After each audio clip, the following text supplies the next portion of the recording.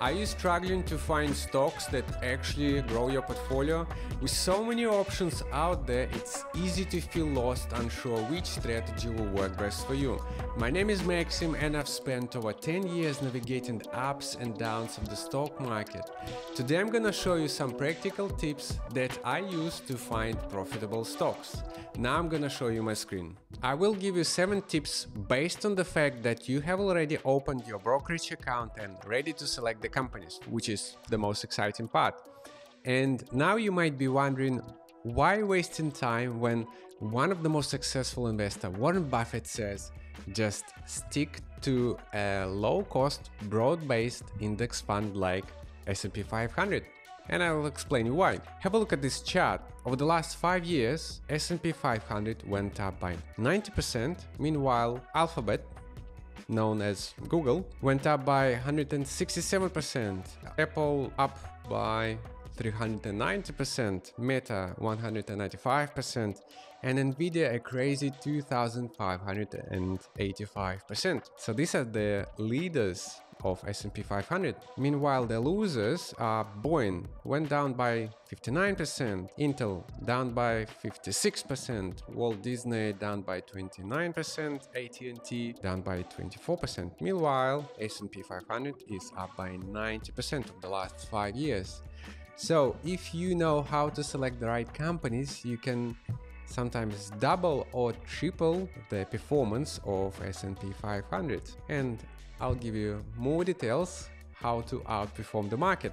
Drop a comment and let me know what is your best performing business this year.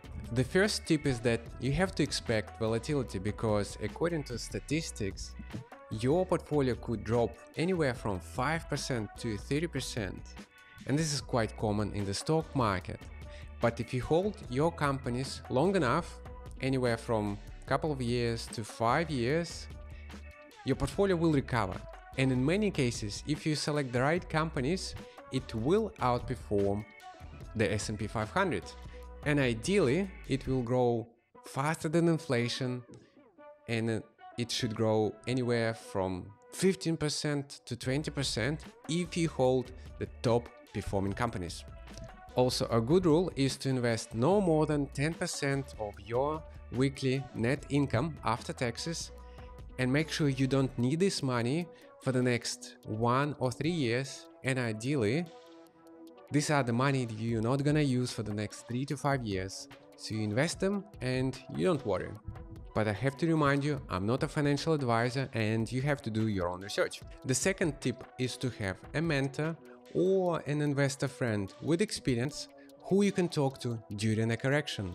You have to have some kind of support during the market crash. It will help you to avoid any kind of panic selling and it will reduce your stress. The next tip is to focus on growth and profitable companies, which is the common factor for all these businesses. For example, if we have a look at Google, you will see that they have net income growing every year over the last 5 years. The revenue was up also pretty much every single year over the last 5 years. I don't pay attention to dividend paying companies because I think it is more tax efficient. And the companies that I will show you later in the video will unlikely go bankrupt and will outperform the S&P 500 in the long term. Tip number 4 is download a free software called TradingView. It will help you find where to invest and when to do it. The software has a very helpful screener, which I'm gonna show you how to set up. Let's open the TradingView software and locate the stock screener. It will give you popular screens, and one of my favorite ones is healthy growth technology stocks. It will give you some basic filters, but let's adjust it to have a better selection of the companies. For example, I prefer revenue growth rate, trailing 12 months, year over year, at 10% instead of 30%. Let's adjust it to 10%. Now you have 150 companies. Then I will add a filter called analyst rating, and I prefer to select buy and strong buy. So that means that you will see 128 companies where full-time professional analysts rate as buy and strong buy. Then you will add another filter, moving averages. 1 day, and once again you want buy and strong buy, so it will give you all the companies, in this case 100 companies, with a moving average that have buy and strong buy. So that's a technical indicator showing you all the companies with the bullish setup. The next filter that I will use is called technical rating. Once again, buy and strong buy. In this case we have 94 companies. Another filter that I use is called gross margin. I prefer trailing 12 months, and I will select companies that have gross margin 20% and above. In this case, we reduce the list to 83 companies. Last but not least, we will add another filter called target price performance, and let's select 15% and above. That means that we have 27 companies with price target that has upside of at least 15%, and in this case Nvidia has an upside of 28%. Here you can see 27 potential candidates, then you can add to your portfolio.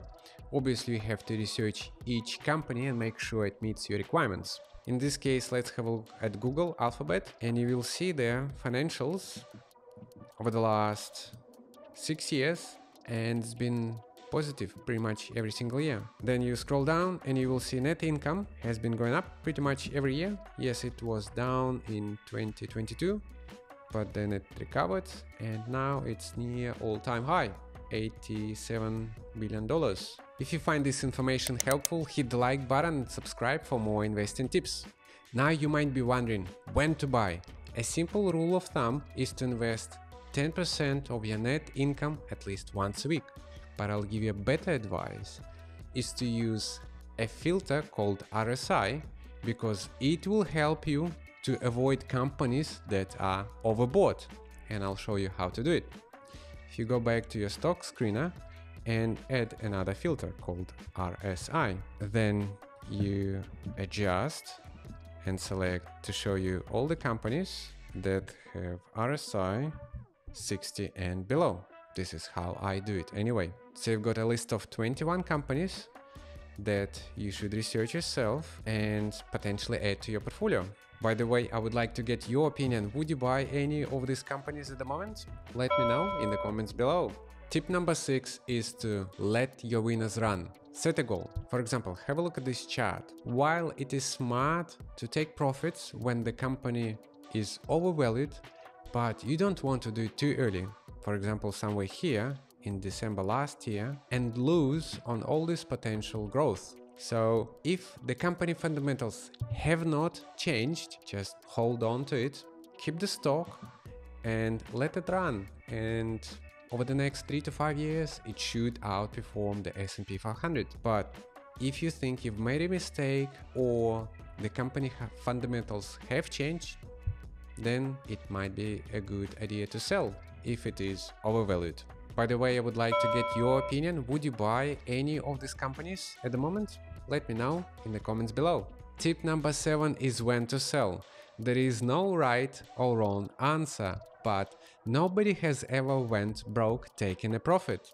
There are 3 common times when to sell. Let's have a look at Alphabet Google. The first time to sell, for example, is when the stock price went by over 30% from the time you bought it. Then consider selling half of your position and reinvest the money into another good undervalued stock that is experiencing a pullback due to some one-off rumor. The second time to sell, when company fundamentals have changed. For example, Boeing has poor quality control and they keep losing orders. The third time to sell, when your investment idea didn't play out and you simply made a mistake. For example, you thought that Airbnb would be the monopoly in the rental market, but unfortunately they keep losing customers and the revenue is going down. Now I will show you my public portfolio where I invest my real money. The current value is nearly 28,000 New Zealand dollars. If you're based overseas, that's about 17,000 US dollars. I've been doing this portfolio since 12th of August, and At the moment, it is down by 4.5%. But I'm quite sure that during the Christmas rally, it will outperform the S&P 500 and it should go up by another 20% or so. Here you will see all my positions, and at the moment I use options because over the long term it will give me a better return on investment, but I realize there is significantly more risk. Therefore be careful, and this is not a financial advice and you have to do your own research. The first position is Amazon, total return $678, so I'm bullish on Amazon. Bitfarms, that's a Bitcoin mining company. The first position is positive $63. The second position is negative $125. The third position is CleanSpark. That's another Bitcoin mining companies. At the moment, 4 positions are negative, but over the next 4 months, I believe it should outperform the S&P 500 because we will enjoy the Christmas rally and we are in the interest rate cutting cycle. Last but not least is Hims and Hers. The position is currently profitable at $152. Just to sum up, I'm bullish on all these 4 companies. Subscribe to the channel so you can follow my journey from $0 to $100,000, and I've got more stock market tips coming your way. Don't miss out. Happy investing! If you use my affiliate links, I'll earn a commission at no extra cost to you, which helps support the channel and cover production costs. I personally use their services for stock research. I'm not a licensed financial advisor, and this information isn't financial advice.